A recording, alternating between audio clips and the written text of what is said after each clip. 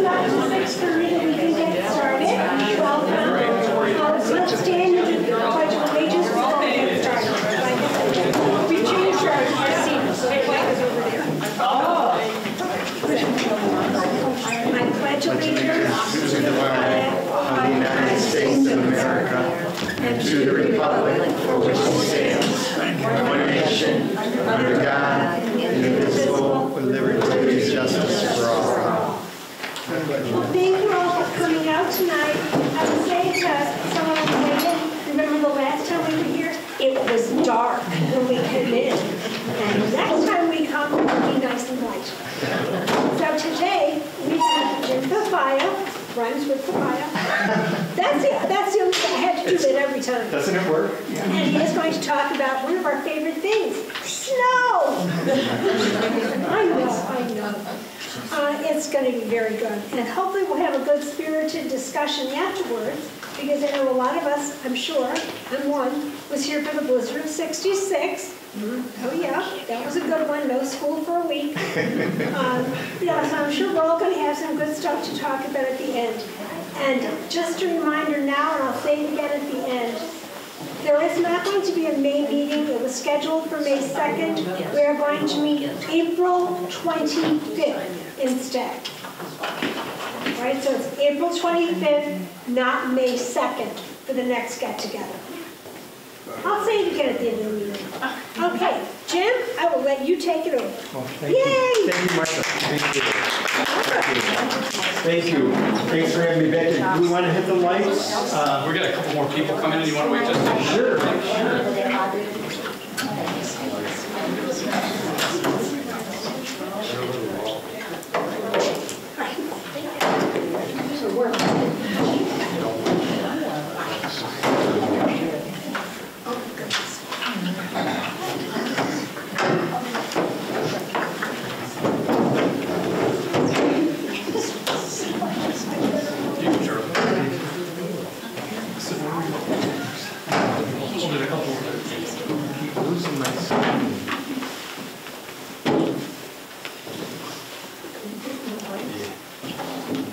Ready when you are. I think we're set. Okay, great. You want the lights off? Yeah, I'm going to actually speak from back here so I can control the laptop. So I'll say hi to you, everybody here now, and at the end we'll put the lights up, and we, as Martha said, we can take questions and comments. But thanks for having me back here again. I was here, was it November? Or? Yes. November for Nestle, the Nestle program. So thank you for having me back again. So why would I write a book about historic snowstorms of central New York? Well, a couple of reasons. One is I'm a snow lover. I don't know if I'm in the minority with that with you folks, but I do love snow. Grew up in it, grew up in central New York, and so it's kind of in my blood. I actually lived in Pennsylvania for 6 years, taught school down there, and I think the whole 6 years I was there, we got 10 inches of snow total, and I just missed home terribly, so I'm happy here. The other reason is I wrote, the second local history book that I wrote was about the blizzard of 66. So I have a whole book of stories about that storm. And so let me start the slideshow, and I'll explain why I decided to write a second book about snowstorms. So I did write that book. That's the title of the book, Voices in the Storm. And I called it that because most of my history research is people's memories, people's recollections. I like to get the first person story, and then I do my research to make sure that my facts are correct and things like that. But in 2015, I started researching the book, excuse me, 2013 I started researching the book, because I knew in 2016 was going to be the 50th anniversary of the blizzard of 66, and I thought it would be fun to put a book together of people's recollections. I was 10 years old when the blizzard of 66 hit. I lived in the country outside of Fulton, and I had my own little memories of what that blizzard was like, and so I just kind of put a feeler out there. Hey, anybody got any memories from the blizzard of 66? And pardon the pun, I was buried with responses, probably 200 responses from people that made it into this first book. So as I started doing programs about the blizzard, like I'm doing a program for you tonight, I did many programs about the blizzard, People were telling me more stories and sending more pictures. I wanted to show this picture. This is not a Photoshop picture. This is an actual picture from the Blizzard of '66. It actually helped me make the front cover of my Blizzard book. If you cut it right there, that became the front cover. But this photograph was taken by a man named Paul Cardinelli. Some of you may know that name. Paul was a teacher, earth science teacher in Central Square for many, many years. And he studied meteorology in Oswego, SUNY Oswego. That's his friend Jim. I don't know Jim's last name, but you can see Jim's a full-size adult. That's the size of that. Snowdrift and after plowing came through. That's Liberty Street in Oswego, if you know the city of Oswego at all. Liberty Street's not far from the lake. But what I love about that picture is that's a child there. And can you imagine what it must have been like? I mean, one of my favorite stories are people that survived these storms as kids and their memories of it. So I started getting more pictures. This is from Newark, New York. I love this picture because, and by the way, I didn't think I had to describe this, but the last time I did my program, a woman raised her hand. She didn't know what that's a snowdrift right there. She didn't know. She said, what is that there? But anyway, I love that picture. Somebody had to stand behind that gentleman with a camera and snap that picture. He opens his garage door and thinks, oh, this is what I have to do to get out of my driveway. That's another picture from the same scene, just a little different angle. After he got done shoveling a little bit, you can see the height of that drift compared to his car. The other thing I like about this picture is, can you make out the texture of that snow? Many people described, I don't remember because I was 10, but the snow, because of those blizzard winds, it jam-packed those snowflake molecules together so tight they became almost concrete-like, right? Many people said they weren't shoveling, they were chiseling to get that snow out. So I like that picture for that reason. This next picture, this is from Sandy Creek area, just another dramatic size. That's a pretty full-size adult right there. So for this particular book, let me go back a step actually. As I was doing my programs on the Blizzard of '66, people had other stories, but many people said, no, you wrote about the wrong storm. 1958 was the big blizzard. 1947 was the big storm. So that made me curious, how far back in history could I go to collect stories from big snowstorms? So I started diving back. Now, when you get prior to 1930, 1920, there aren't folks alive today that are going to remember that. Maybe they'll remember stories of their grandparents. So I relied a lot on things like newspapers, okay? I love the old newspapers. I know we have some other researchers and historians in this room, but I love the old newspapers because the reporters back then were almost storytellers. They didn't have photographs, a lot of photographs to, team up with their stories, so they really wrote expressively about. So I got some great snowstorm stories from newspapers. I also read a lot of books about meteorology. I interviewed about 70 people for this new book. The other thing was journals and diaries. A lot of people kept journals and diaries in the old day, right? Maybe you know that, or maybe you had in the past, but especially farmers who wanted to keep track of when did they plant their crops so they could get ready to plant them again. Folklore, folklore is not, you can't always verify the facts. If I have anything in my book that I couldn't verify, I called it folklore. It was a good story, and maybe I wanted to put it in the book, but I didn't want to, spread a rumor that wasn't true. Letters, people wrote letters, and meteorological papers. So, by the way, I was able to go all the way back to the 1700s in central New York. 1700s. And, central New York wasn't even a developed community or communities back then, but people came through here. Of course, there were Native American tribes here. So I was able to go that far back. And what I'm going to do now is show you a few pictures and tell you a few of the stories from the book to give you an idea of what kind of things went in there. And one of the things, before we go, this is a little unclear, and you don't need to see all the small print, but one of my goals for this book was I wanted to reach as much of central New York as possible. When I wrote the Blizzard of '66 book, I mostly knew folks from Oswego, Fulton area. That's where I had my career and my families, and so I wanted to really branch out. So I reached out to all the historical societies in central New York and I said, do you have stories of big snowstorms, or do you know someone who would be willing to talk to me? And so this is about 100 towns, villages, hamlets of places where I was able to get stories. You can see Baldwinsville's on the chart there. So, oh, I'm sorry, I'm skipping ahead of myself. Before we get into the stories, you might recognize this man. This is Jim Teskey. Jim is the chief meteorologist for News Channel 9. And so the first chapter of my book, I wanted to describe lake effect snow, the phenomenon of lake effect snow. So I did my research on meteorology and the Great Lakes and lake effect.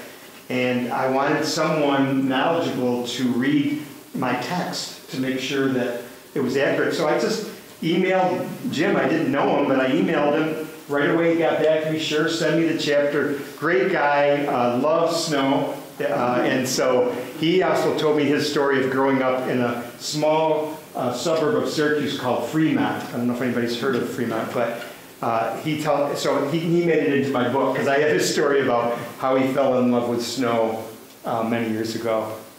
So one of the things I've realized from writing my local history books is my books sometimes leave central New York. You know, if somebody reads a book and they like it, they'll send it to their brother or sister in California or Texas, something like that. So I realized if I'm going to write about lake effect snowstorms in central New York, I really need to, you know, anchor the reader into central New York.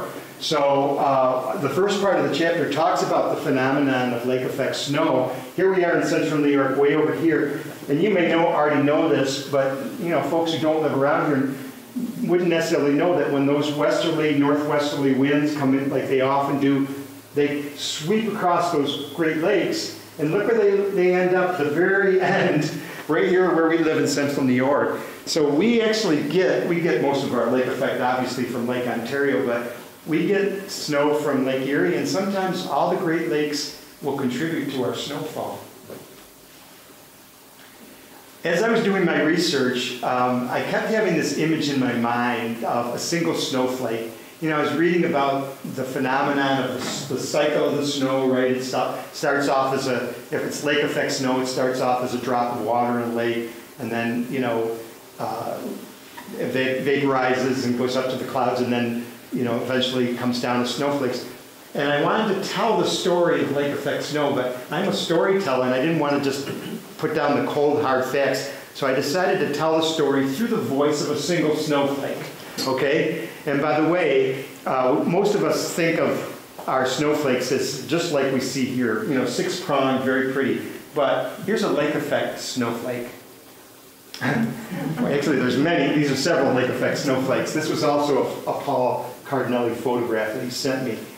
This one here, he said, is about 1 inch in length. So 1 inch, that's pretty big. And you've probably seen those big snowflakes if you've been out in the weather. What happens is the smaller snowflakes, as they come down, it's called branching. They'll connect with one another and expand, and that's how they get so big. So what I did, because I wanted to tell this story through the voice, I gave my snowflake a name. Where's my button? So it's the story of Terry in honor of Lake Ontario, a lake effect snowflake. And I kind of go through the whole system, the whole water cycle, which I had a lot of fun doing. So that's the opening chapter of the book. Now we can get into the stories. So I did mention I went back to 1700s. My first story was actually from the 1720s. But that was not somebody settled in Central New York. It was actually a European traveler, explorer, who came through this area. And he wrote in his journal about this massive snowstorm that he hit. And he'd never seen anything like it before, and I figured that had to have been a lake effect storm. So I just talked a little bit about that. But the first major story I had is this gentleman you see here is Colonel Marius Willett. And Colonel Willett fought in the Revolutionary War under General George Washington. And near the end of the war, we're in 1783 now, so it's very near the end of the Revolutionary War, Colonel Willett was stationed in Fort Herkimer in Oneida County, which is in the Herkimer area. I don't believe it's called Fort Herkimer anymore. I think it's Fort Stanwhope maybe. But at the time, General Washington, General George Washington, soon to become our first president, ordered Colonel Willett to march his men from Fort Herkimer to Oswego, New York, to Fort Oswego. Okay, now you notice I didn't say Fort Ontario. There were actually two forts in Oswego back in the 1700s and 1800s, and one of them was called Fort Oswego. And this postcard is a depiction of that era of when the fort was there. Now, why would General Washington want Colonel Willett to march his men to Oswego? Fort Oswego was controlled by the British, and General Washington wanted to overtake them, take control of the fort so that he would have control of boats coming in and out of the river and the Lake Ontario area. So we have this story of Colonel Willett marching 100 men 200 men, 100 miles. Many of them black. Is that right? Yes, You know the story then? yes. Okay, well, maybe you can fill it in a little more than I do. But no, feel free. I think that's very interesting about that particular expedition. That many of them were black. Yeah. Many of them were black, and some of them came back and settled here. Is that right? Thank you, Barbara. So he marched those men 100 miles. This is February of 1783.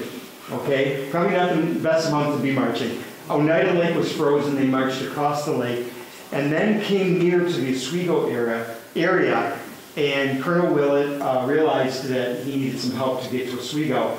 They found a Native American guide who knew the area very well, and I don't want to say hired him, but brought him on, the Native American, to guide them to Oswego. They get within 4 miles of Oswego, and guess what happened? A snowstorm. They had a lake effect snowstorm.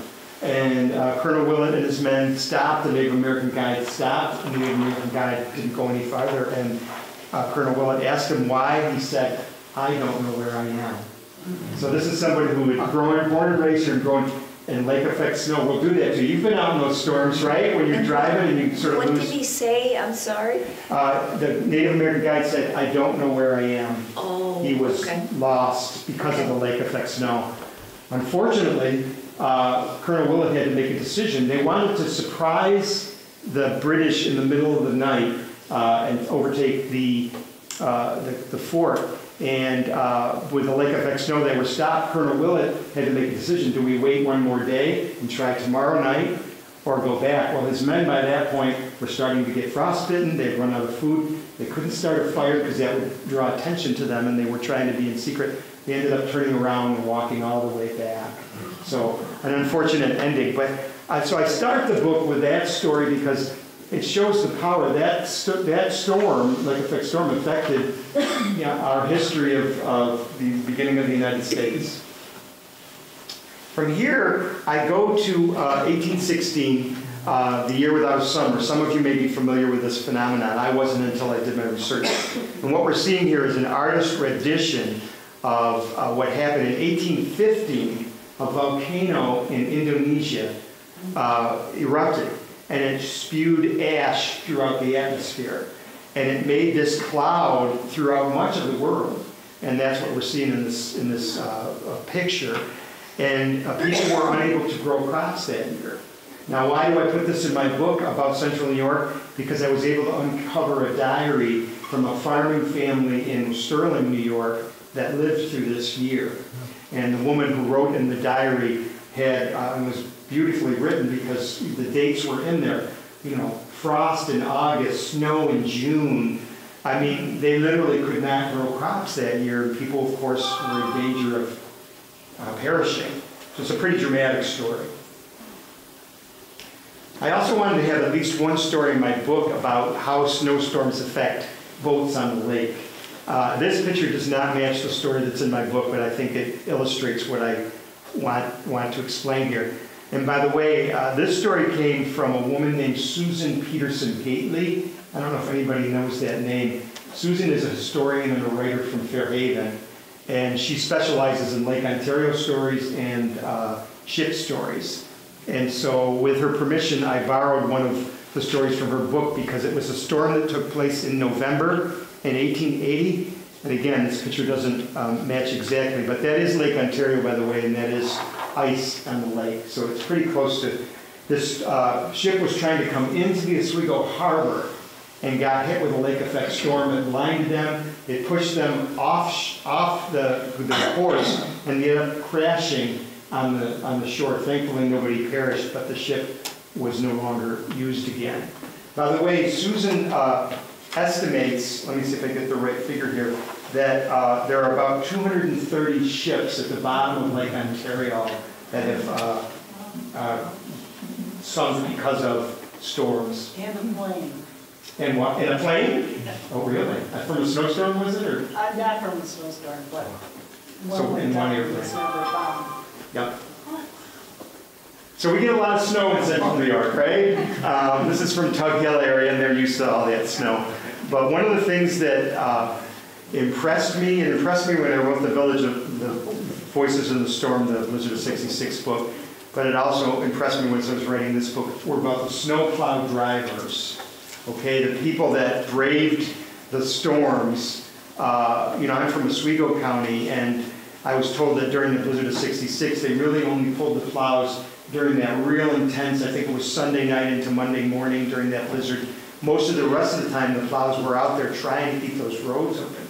But what impressed me especially about this particular book was the type of snow plows back in the 30s, 40s, and 50s. They really weren't much more than trucks, sort of people's regular trucks. And they got stuck more than they didn't get stuck. This picture is from Mexico, Scenic Avenue. If you know Mexico at all, that's Scenic Avenue. This guy's just plain stuck here. This is from the Richland area. So as I was doing my research, as I said, I reached out to a lot of the historical societies in the area, and Oneida County was very helpful with stories from their region. And the historian there said, "Have you seen the snowplow video that's on YouTube from Oneida County?" And I said, "No." He sent me a link to it, and it's a fascinating 22 minutes of snowplows during the 1947, which was a major snowstorm in this area. Now, with his permission, I'm going to show you 2 minutes of that 22 minutes because I thought I'd like to share it with you. There's two things I want to explain. What you're going to see is, you'll see in the center the video. In the right-hand corner, you're going to see a man who's narrating it, and this was done, he did a program for Oneida County. The man that we're listening to is the son of the father, or the son of the person who's driving the snowplow that we're going to see. So he's got some emotional attachment to it. So we're going to listen to him for a couple of minutes and just hear. The other thing is we're going to see real snowstorm here. You don't see a lot of pictures of snowstorms and blizzards because people don't usually venture out, but snowplow drivers had to be out here. So here we go. We're going to see if we can get this to work. This is a storm of 47. Okay, can you hear that? 12 feet of snow in there. This is our old wind we had. We used the rotary in there to widen it back. We're going to start again, folks. Just a second. Probably 10, 12 feet of snow in there. That's been flooded for 2 weeks. This is a storm of 47.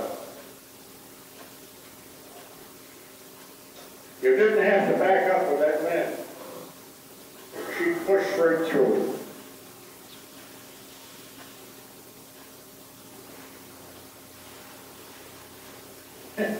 You didn't need any heat in there either. The guy driving it, the sweat would be rolling right off of him, right in shirt sleeves.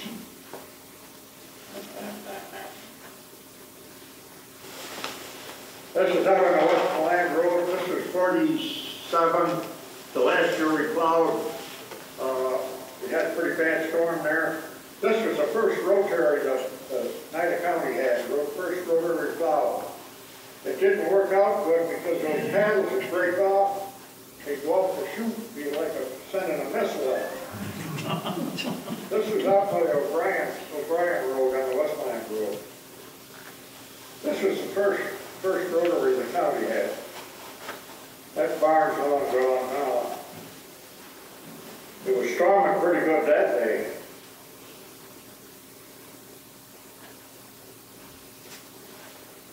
I don't know if any of you remember the storm of 47, but it started snowing the 1st of March. The ground was bare. Snowed for 2 weeks. steady, night and day, and it snowed. It was heavy, and it plugged everything. They had to airdrop food people, because you just couldn't move, and the roads were plugged. Okay, that's about We're it. still down on the Westland Road.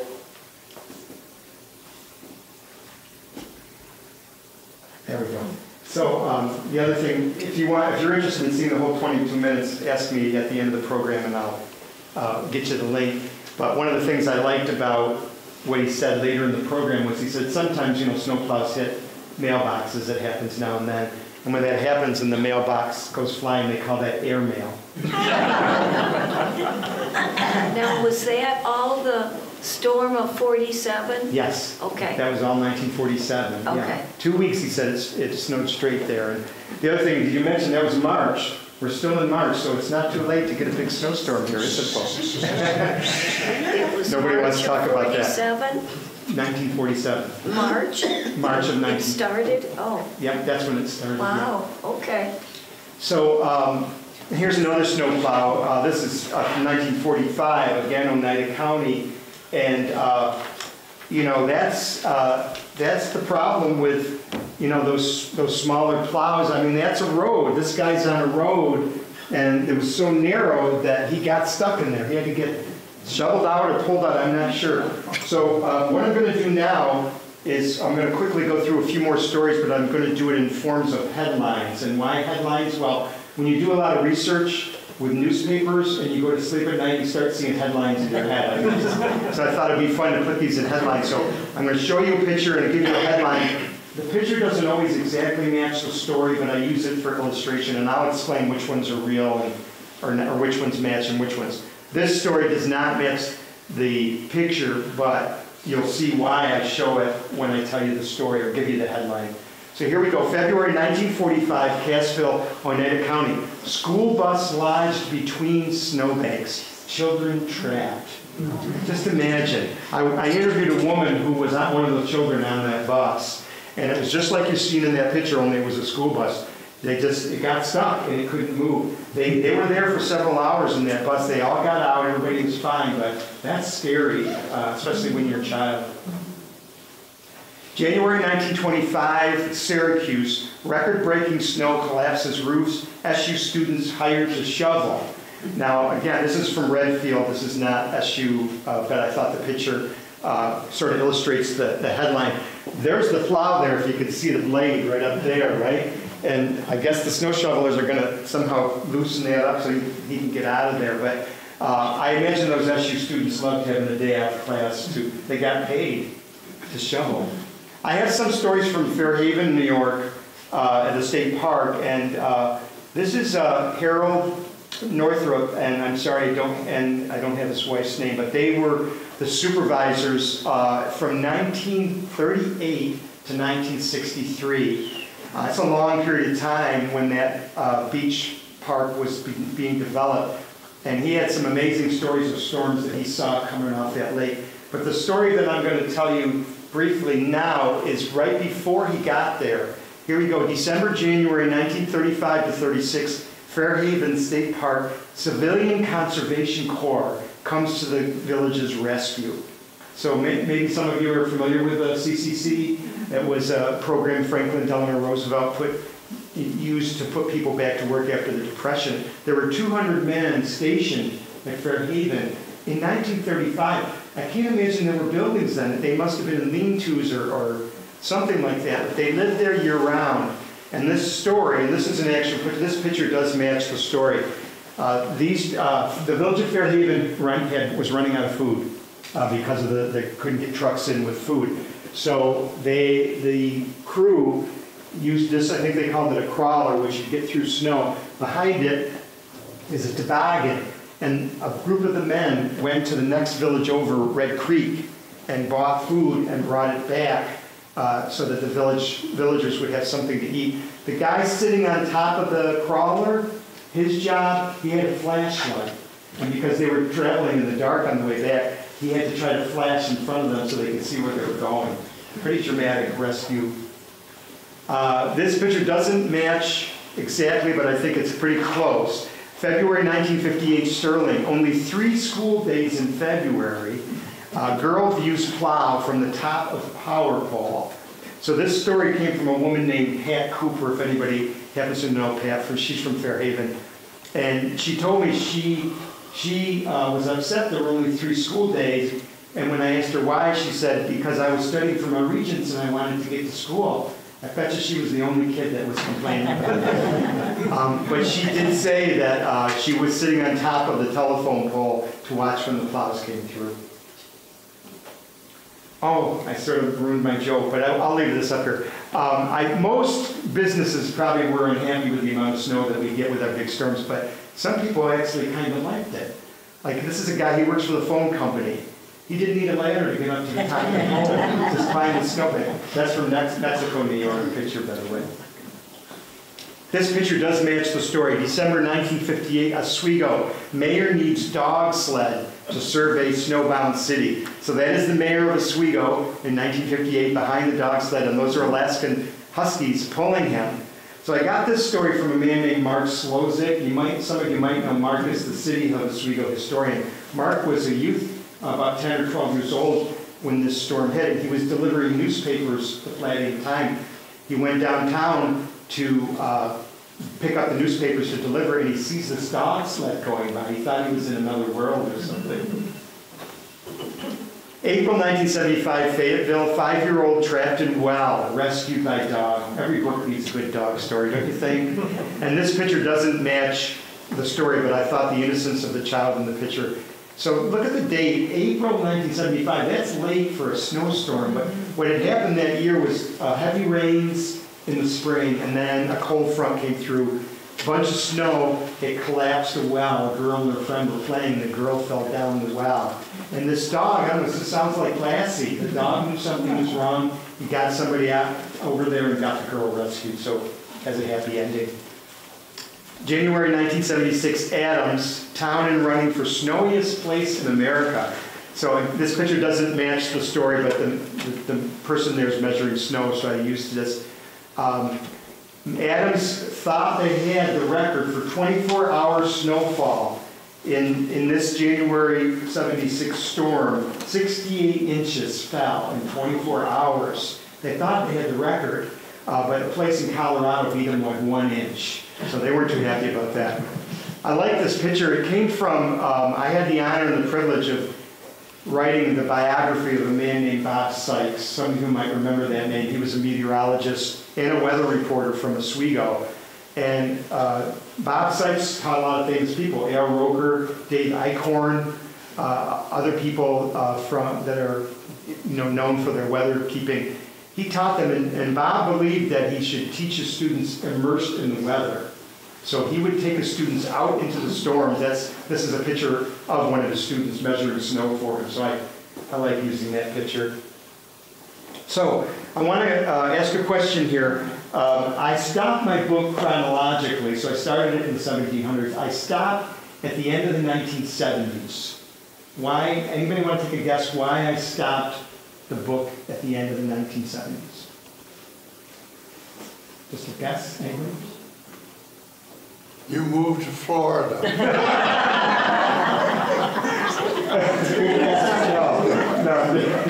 No.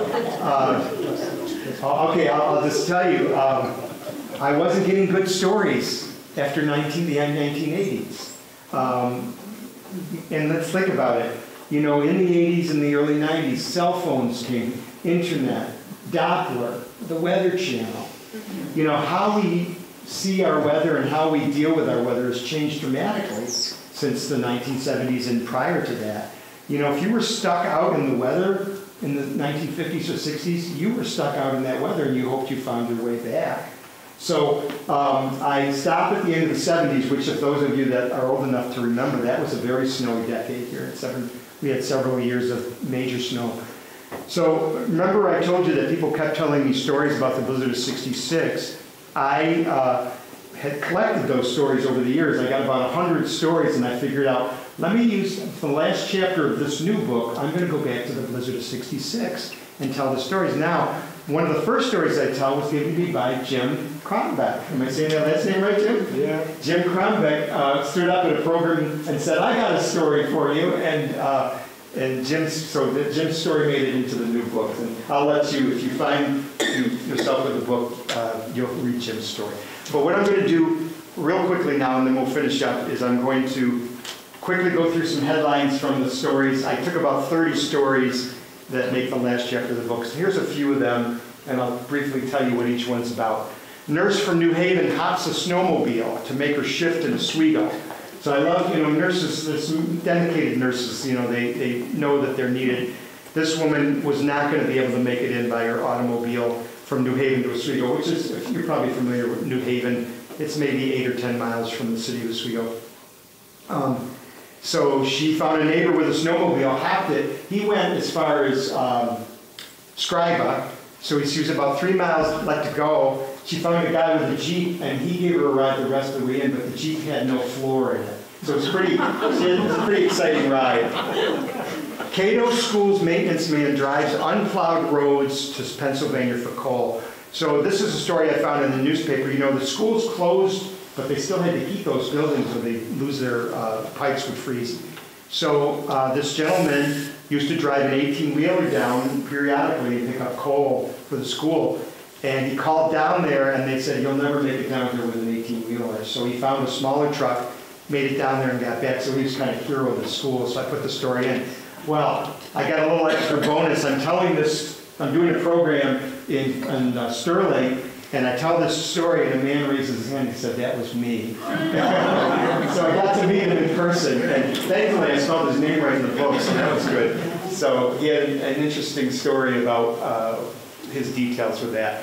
Fulton teen carries food from his father's diner to the family home. So I'm from Fulton. Anybody remember the Green and White Diner in Fulton by any chance? There's a little small diner right by Lower Bridge by the river. Here's the story briefly. The fathers and the family were trapped in their home outside of Fulton, about 4 miles from the diner, and they were running out of food. The teenage son was in the city, must have been visiting a friend and got trapped in the city.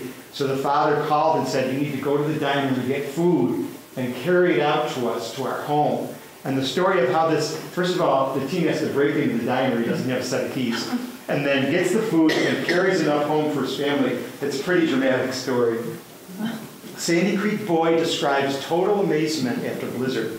So I mentioned earlier, I love hearing stories from people who are adults now but were children during the storms, because, if you're young and you see these amazing storms, well, he used the word total amazement, or the phrase total amazement. So I liked including that in the book. Camillage college student breaks leg skiing, watches blizzard from hospital bed. So, I asked myself, why was she skiing during the blizzard? Well, she was a college student. So, she was in the Watertown area skiing. They took her to the Watertown hospital. She had a friend with her who was driving her, so the two of them ended up staying in the hospital for several days. The friend, they didn't have any extra clothes, so they had to wear hospital gowns or whatever. The friend had to put masking tape on her gown that said, "I'm not a patient," so they didn't wake her up in the middle of the night. But one of the most dramatic parts of the story was they said, or the woman told me, that as that storm continued and that snow inched up the window, they saw a diagonal crack in that window. That's the pressure of the snow coming in, so pretty scary. Wayne County woman heading for SUNY Oswego braves blizzard in 1958 Chevy. So I just like this story for a lot of reasons. Martha, you mentioned being dark, and during most of the winter, especially during these storms, it's pitch dark most of the day. And this woman drove by herself through the back roads. This was before Route 104 was even built. And that Chevy was a stick shift. She said she drove in second gear all the way to Oswego, but she made it. Oswego County ham radio operators send relief to rural residents. One of the things I learned from doing my research is ham radio operators, I always consider that a hobby, something you did in your cellar or your den for fun, but these folks were heroes during these blizzards, and Blizzard of 66. Think about before internet and cell phone, if you were in the country and you were closed in and you needed food or insulin, some kind of medicine, how are you going to get that? Well, neighbors that were ham radio operators were able to relay messages to the police and to the pharmacies to get people what they needed. Pregnant Liverpool woman hitchhikes to Fulton during blizzard to reunite with family. So in defense of this woman, I'm going to explain the story because that seems pretty weird, but here's how I learned this story. The woman's in-laws worked at Nestle, so when I was researching the Nestle book, which came after the Blizzard of 66 book, she met with me to show me the memorabilia she had, and she told me some stories. She goes, by the way, I heard you wrote a book about the Blizzard of 66. And I said, yes. She goes, I got a story for you. So here's her story. She was 6 months pregnant, and she and her husband dropped their 2-year-old off in Fulton because they were going to go back to Liverpool to attend a party, spend the night, and then go the next day they were going to go back and pick up their daughter. And then the blizzard hit during the party. She woke up the next day, and you know, I'm sure there's mothers in the group, maybe, or fathers or parents in general. When she woke up and realized she was going to be separated from her daughter, she couldn't live with it. She said, I can't be away from my daughter that long. So she said to her husband, we're going to hitchhike to Fulton. And that's what they did. So she made it fine. The baby was born 3 months later, fine, but pretty brave woman, maybe brave, I don't know what word I used to describe. Here's another pregnancy story, but this one, Oswego veterinarian travels during blizzard to help dog delivers pups. It's a good feel-good story. The dog, by the way, was in such distress it would not have survived if the veterinarian hadn't got there, but got there in time through the blizzard to deliver the pups. 12-year-old Cicero boy caught in blizzard's mini tornado. Now, there were not tornadoes in blizzard, but there were 60-mile-an-hour winds, and sometimes when those winds got in between buildings or whatever, they'd circulate around and felt like a tornado. This boy was outside during the blizzard shoveling his driveway. I think maybe his dad had had enough of him being in the house and said, get out, you're going to shovel or whatever, but he got caught in what felt like a tornado, and the way he described that, he panicked and really had some stressful situations he had to get through, but he made it through okay. This is the last story in the book, and this is how I'm going to end my program tonight.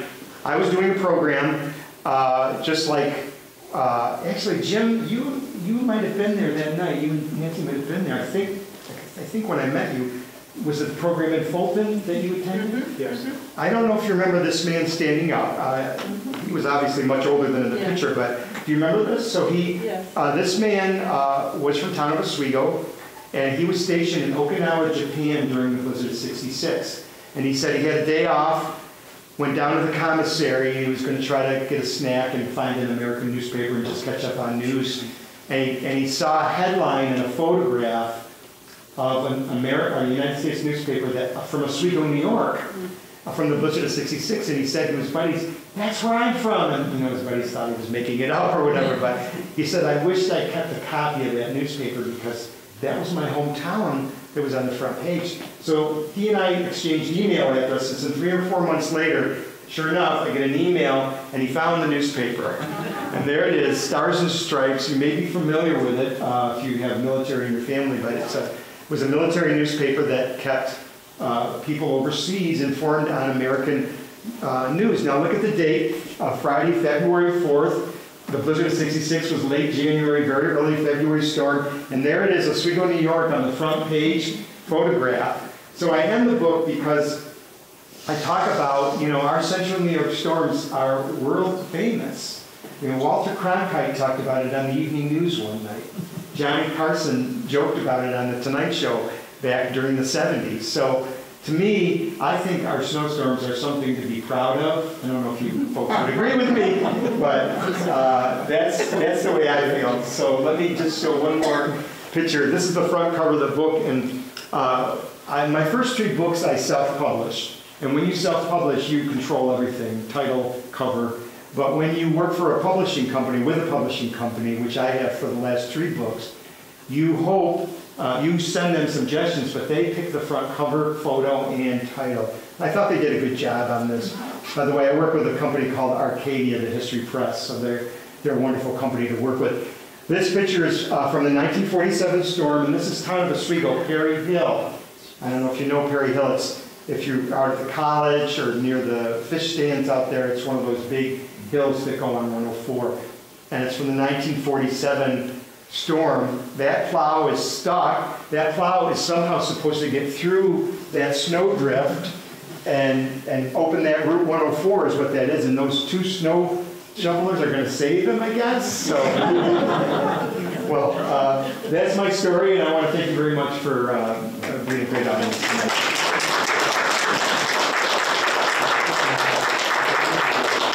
I'll actually put the lights up, and then I can take questions or comments, or a story or two from folks. Can you tell me what is the black beyond the? Those are trees. Oh, that's trees? Those are trees, yeah. Oh, Thank you, because somebody asked that before and I forgot to point that out. Those are trees.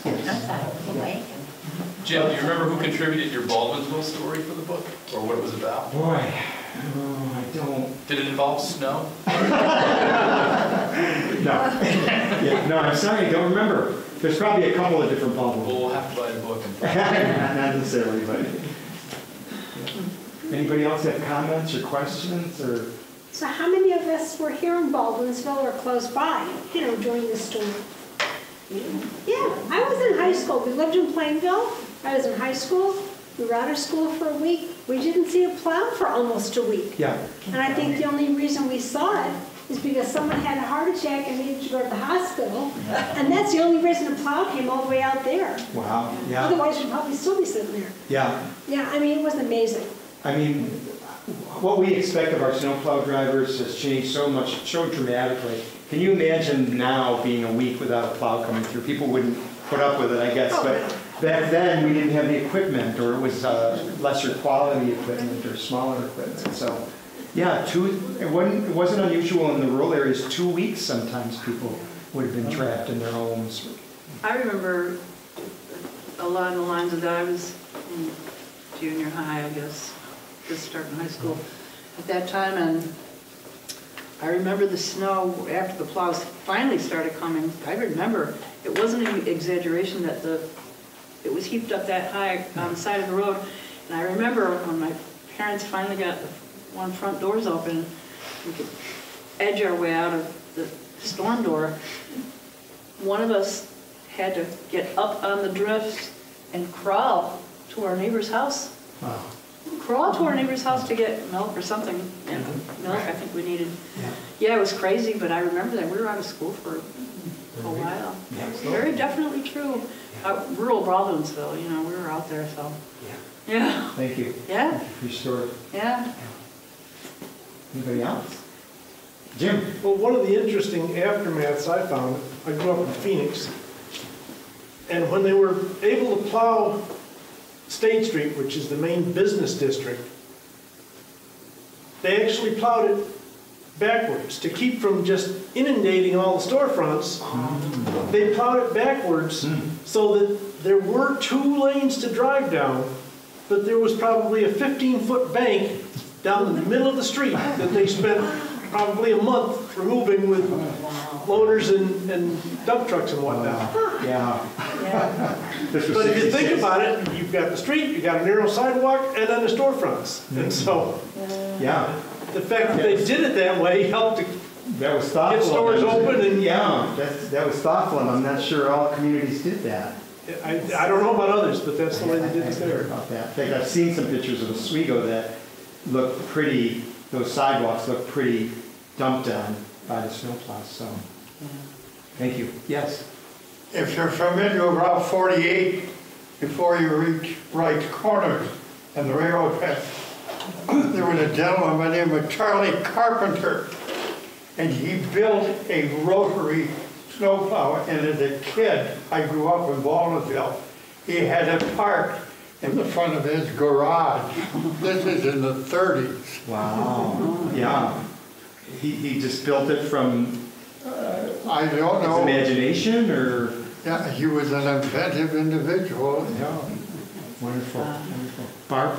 I have pictures, in Phoenix, of the same street he's talking about, of the plowing the trolley tracks. Oh, yeah. And having people out there, like your picture with them shoveling so that the plow could finally break through the snow. Right. So that was another problem, totally different than our roads. But the trolleys and the trains. Yes. Yeah. I found several stories about trains, the problems they had with the trains. In fact, some of the stories from I think it was the 20s and the 30s, you know, the city, I'll say DPW, whatever they call the people that were responsible for cleaning the streets, they were angry about automobiles because that was a new thing they had to deal with when they were trying to clean the area, was these automobiles that probably got stuck in the middle of the street. Yes, sir. The wind was so strong that in the back of our house, the snow got piled up almost 2/3 of the way up the dining room window. And I have a picture of a tunnel we dug with a German Shepherd coming out of the tunnel. She was happy. That's great. The other thing happened, there was a blizzard, my kids were still in school, and so it's like 96, in the 90s somewhere, I don't remember.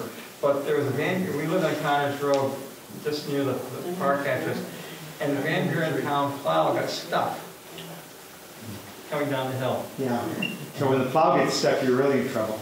Yeah, we were in trouble. Another plow came forward, gave him a push and got him out of there.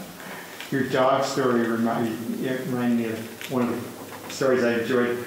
Was family had a dog, and the dog was in the doghouse, which normally in the winter wasn't a big problem, right? Because, coming out. But during the blizzard, that dog was stuck in there for a few days, so the little boy got worried and, shoveled to get the dog out.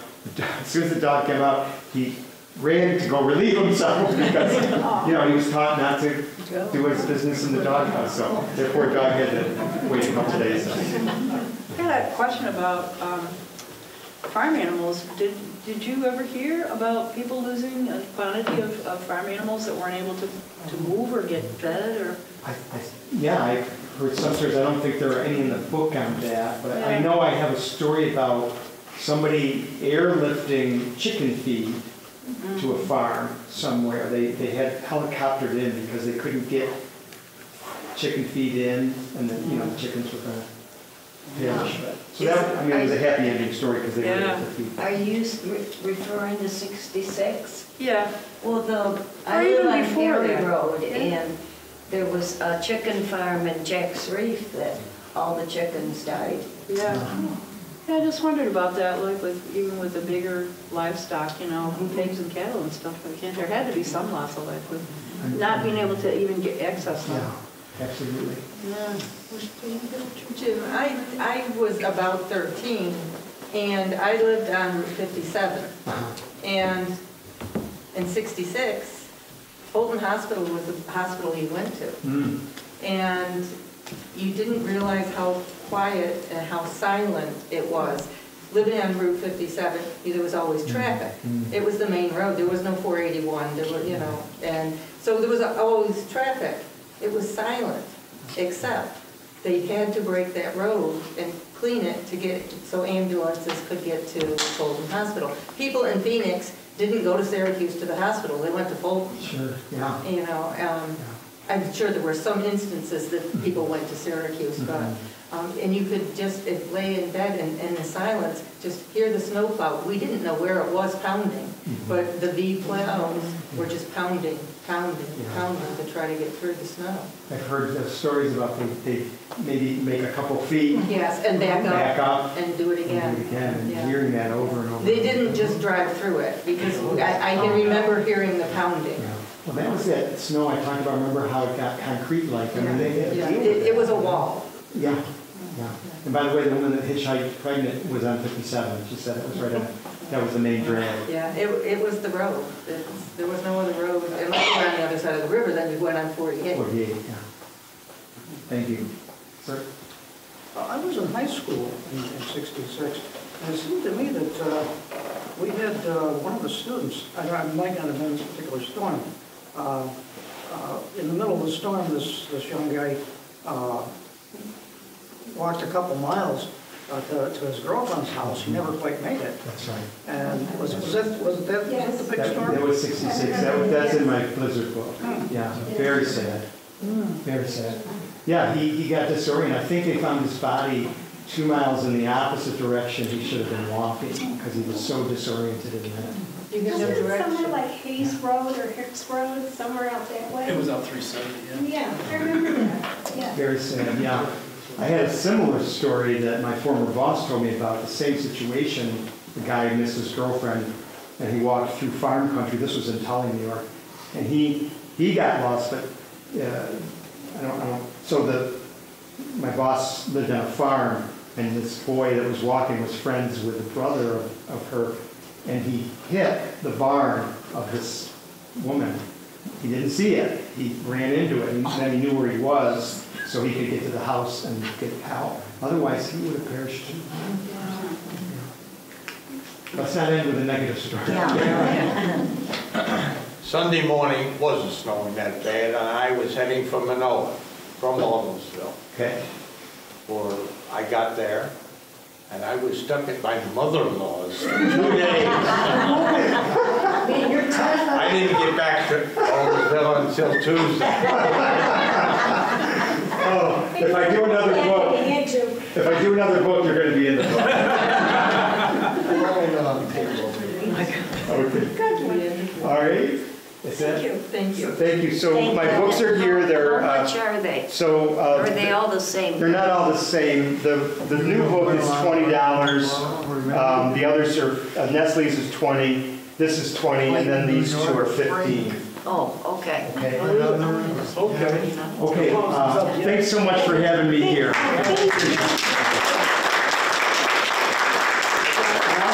Stick around if you want to just tell me a story or whatever.